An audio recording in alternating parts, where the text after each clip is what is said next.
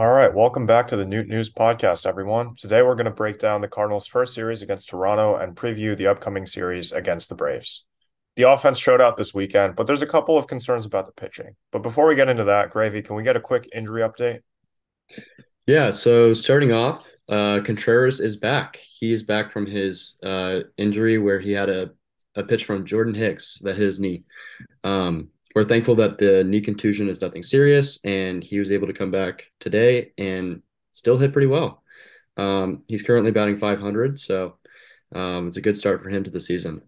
Um, Waino, he's a little uncertain right now. We don't really know how long he's going to be out with his groin injury. It's unclear when he's going to make his season debut. Um, it sounds like he's week to week. We don't really know when he's going to come back. Um, but moving on, we have Newbar with a thumb injury that he sustained when he slid into third base on Thursday. He is considered day to day and should be back in the lineup during the series with the Braves. So again, nothing too serious there. That's good. Um, Gallegos is out with back soreness, but it sounds like his injury is fine now, and he's healthy. He should be available tomorrow for the first game of the series with the Braves. All right, so that was all the bad news that we have to take care of. It looks like most of our players are going to be just fine for the most part, so that's good to hear. But the Cardinals this week played their first series against the Blue Jays, took two games out of three. They dropped the opener 10-9. It was a little bit unfortunate. But then they went on to bounce back and win the next two games. So what do you think were some standout performances from the series?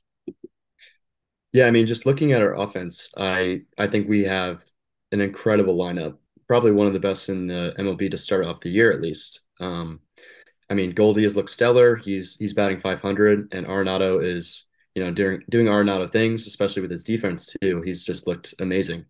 We love to see that our MVP candidates are playing well to start off the year. Donovan is also looking amazing with his puck now bat and his Aaron Judge power.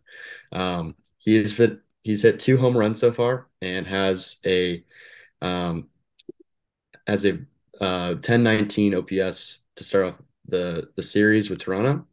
And even the younger guys too are just mashing. Burleson had a homer today, and he's in the lineup during Nootbaar's absence, but he's really made his presence known. Um, and lastly, I mean, Gorman had a two home run game today, so he's looked absolutely incredible, and I'm really happy with how the offense is clicking to start off the year. Yeah, you bring up Nolan Gorman, and he struggled a lot with hitting high fastballs, just chasing them last season, and I think he really worked on that this offseason, and he's gotten a lot better with that, taking a lot more of those bad pitches that he would have swung at last season, and I think he looks really good. Could potentially have that 30 homer season that we all hope that he will have. We've been playing a little bit of hit streak here on the podcast. It's been really hard to lose at that game because every single starter, except for Alec Burleson on Saturday, who I think got a little bit unlucky, has had a hit. So we all have our hit streaks intact, and we're very happy to see that. So one concern from the series was the pitching. Michaelis looked a little bit shaky. Some of the bullpen guys, especially Jordan Hicks, I think, didn't look that great. Do you think the pitching will be okay? I mean, to start off the year, we've given up a lot of soft contact, and especially in the first game of the series, I think there were like something like 15 singles, if I'm right. Does that sound right to you? Yeah, something like that. And they're all like soft contact hits. And we just got kind of unlucky with their placement. This is not discrediting the Toronto offense; they did a great job that day, but in that game, we got a little unlucky. And even today, that the some of the hits that came off of Montgomery's pitches were not that hard hit. So I'm not too concerned there. Flaherty, he had a weird game on Saturday. He walked seven batters and um, somehow gave up no hits in his outing, and was able to secure the win. So, he had a weird game. I think towards the end of that outing, he really showed what he does best in his strikeout stuff. Um, so, we'll have to monitor him and see how his next couple starts go before we make any determinations about Flaherty. But I think so far, we've done the best we could. Toronto had a tough offense, so we knew coming into it that it was going to be a tough matchup. Yeah, one thing to note that I think the Cardinals did really well is they didn't give up a home run in this series. And when we previewed the series, we were saying like there's like 6 or 7 guys in this lineup that could take you deep. Bo Bichette, George Springer, Vladimir Guerrero, of course. And I think some of the Cardinal fans are giving the pitching a little bit not enough credit for not allowing a single home run. Like obviously there's a couple of things to be frustrated about, like Jack Flaherty walking 7 batters. It's definitely not something you want to see, especially in his first start of the season. But um, I think the Cardinals did a really good job of limiting hard contact. Very few extra base hits were allowed. So I think that all points to the pitching maybe being even a little bit better than we thought going into the season.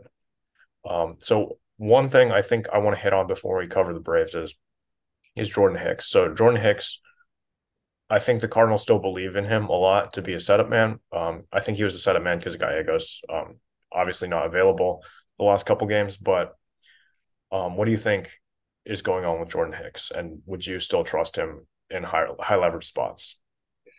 Yeah, I mean, I love Jordan Hicks, and he is just such a powerful thrower. He consistently throws in the low hundreds. But sometimes he is shaky on the mound, and he does have trouble locating his pitches. And I think if he were to work on that aspect, he would become a much better pitcher. But as of right now, I'm a little worried about him. Hopefully, he'll continue to improve. Um, but we shall see how he does in the upcoming series against the Braves. Another tough lineup coming up. Yeah, I actually have a little bit of a hot take. I think Jordan Hicks should go to AAA for a little bit and figure out his command. Obviously, he had that pitch that hit Contreras in the knee. I don't think that's not really his fault, but he shouldn't be throwing that wildly, and his command hasn't been nearly what we had expected. And that's like something that he's been struggling with like pretty much his entire career. So I think if he got sent down maybe for a couple of weeks and we call up, say, like Matthew Liberatore to be a 6 starter, like long man, I think we have enough velocity in our bullpen right now to sustain like losing Hicks for a little bit. And velocity doesn't really matter if you can't command the ball. So I don't know. I think sending him down for at least a couple of weeks would be beneficial. Yeah, and I agree with that take. One particular reliever has really stood out to me personally. I think Zach Thompson has looked great, and he does have a pretty high velocity fastball too, around 97, 98. So I think he could be that guy if Jordan Hicks were to be sent down. Um, One thing to consider though, I'm not sure how many options he has left. Um, do you know how many options he has? I don't recall the Cardinals ever sending Jordan Hicks down. I think ever since he got called up, we saw him like below 105 past those Phillies hitters, like when he first came up when he was the Cardinal closer. So I think we should be fine with his options. Okay, okay, that's good to know. All right. So moving on, do you want to give us the pitching lineups, pitching matchups for the upcoming Brave series?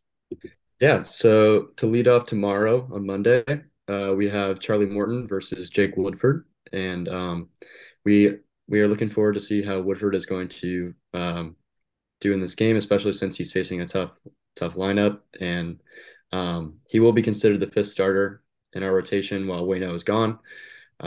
So I'm looking forward to see how he manages in this matchup.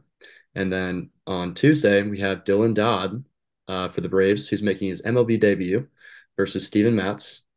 And then for the final game of the series, we have we're a little uncertain who the Brave starter is going to be since Max Fried is hurt. Um, but we know Michaelis is going to pitch in that game. So looking forward to see how Woodford does tomorrow. So what do you expect out of Michaelis? He had a little bit of a rough start, but I also think he got a little bit unlucky. Do you think he'll be able to rebound against the that Braves lineup? Oh yeah, I think he's always been very consistent in how he goes about his starts, and I think the first game of the season he probably had the jitters on opening day, so I think he'll bounce back pretty well in his next start. Not too concerned there. I think he has a I mean he had an amazing season last year, and I think he'll do really well this season. Yeah, I think he was overcooking some of his pitches in that first inning, where things got a little rough for him. I think he gave up 3 runs, and then later on, I think he seemed to settle back down a little bit. So I think he'll be just fine against the Braves. But that Braves lineup is pretty dangerous. Leading off, we have Ronald Acuna Jr., who has looked really good in his first series. Matt Olson, good left-handed power bat. Austin Riley, Ozzy Albies, Michael Harris, Sean Murphy, Eddie Rosario, and then our old friend Ozuna from the Braves and Orlando Arcia to round that out. So that's again a pretty tough lineup for the Cardinals to be facing. So I wouldn't be too shocked if, say, Woodford and Matz don't do that well against this lineup. But again, that's not really a discredit to them as pitchers. I just think that Braves lineup is just really, really good. Yeah, and even if that does occur, I'm very confident in our offense. And what we saw in this first series with Toronto, we really do have a powerful lineup and probably one of the best in the MLB. So I think even if our pitchers falter a little bit, we should have our guys to back us up. Yeah, I think Charlie Morton, Dylan Dodd, and whoever is going to be pitching on Wednesday. I don't think that's as scary as the Braves rotation gets. We're avoiding Max Fried because he's injured, and Spencer Strider, who's like has DeGrom like stuff. So I think we're going to be just fine hitting wise, and I really look forward to seeing what our lineup can do. All right, so on that note, we're going to make our picks for hit streak for tomorrow's game. So we got Charlie Morton on the bump for the Braves. Gravy, who are you going to be taking? Give me Paul Goldschmidt. I love the man, and he looked great to start off the year, so I'm gonna take him. Yeah, I think I'm gonna go with. I went with Donovan the other day, so I don't want to go with him again. I think I'm going to take Wilson Contreras because none of us have actually taken him yet in hit streak, and I think that's a little bit surprising. I think it might be a little smarter to go with a lefty like Gorman or Donovan, but I believe in Contreras. He showed his toughness when he came out to play today. He said he wanted to play on Saturday, which is pretty crazy, especially after that knee injury. But yeah, I think Contreras is going to get a hit off Morton tomorrow. We'll let you know what Sandy's pick is on Twitter and Instagram, so be sure to follow us there. All right, so before we finish this episode, just wanted to provide a little bit of NPB news. The NPB is the Nippon Professional Baseball League. That's Japan's professional league. And after the World Baseball Classic, we just kind of wanted to stay in the loop of Japanese baseball and sort of give you guys an update on what's happening. So, Munetaka Murakami, last year's MVP, homered in his first at bat after hitting 55 homers last year. Pretty reminiscent of how Aaron Judge did that in his first at bat back with the Yankees. He also legged out an inside the park home run yesterday after the right fielder made a misplay. So that was a pretty cool video to watch because Murakami showing off some of that speed. The SoftBank Hawks, they gave up their first run of the season in the sixth inning, tying the club record of consecutive shutout innings after opening day, which is 23. So they threw 23 consecutive scoreless innings before giving up a run. The NPB record from opening day is 25 consecutive innings. So they weren't quite able to get to that mark. Rakuten Eagles closer Yuki Matsui just needs one more save to reach 200 saves in his career, and he would be the youngest pitcher in NPB history to reach that mark. Baystar's closer Yasukai Yamasaki has set that record last year at 29 years and 10 months old. Matsui is currently 27, so he has like 2 years to get another save before he gets that record. And Hiroshima Carp hitter Matt Davidson, who came over from America, is the first Carp non-Japanese player to hit his first home run as his first hit in NPB in 6 years. The last player to do that was Xavier Batista, who did that on June 3rd, 2017. And moving into some MLB news with some Japanese players, New York Mets pitcher Kodai Senga made his major league debut today. He was the 12th Japanese-born player to come from MPB and get his first win in his debut. Four other pitchers had losses in their debut, and five others had no decisions. We can't say the same about Oakland A's pitcher Shintaro Fujinami, who had the worst MLB debut of any Japanese pitcher from the NPB, giving up 8 runs in 3 innings. Uh, Not great there, but he was facing a pretty stacked Angels lineup, including Shohei Ohtani. Speaking of Shohei Ohtani's outing on opening day was just the 26th opening day start since 1901, with 10 plus strikeouts and no earned runs allowed on opening day. Unfortunately, because they're the Angels, it's also the first time in MLB history that a pitcher has put up that performance on opening day and lost the game.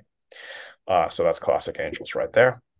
But the good thing is the Angels are now 2-1, and so we can have a little bit of hope that they might actually be good this year. Yeah, thank you for the updates for that. And that is typical Angels fashion, losing losing in strange ways. But it's great to see that Shohei is doing Shohei things. Thanks everyone for watching this episode of Newt News. We hope you enjoyed the show. Be sure to tune in every series as we'll continue doing our series previews for the rest of the season. Also, Newt News merch is available and the link is in the description. We've got shirts, hoodies, and caps available. Any purchases help keep us running.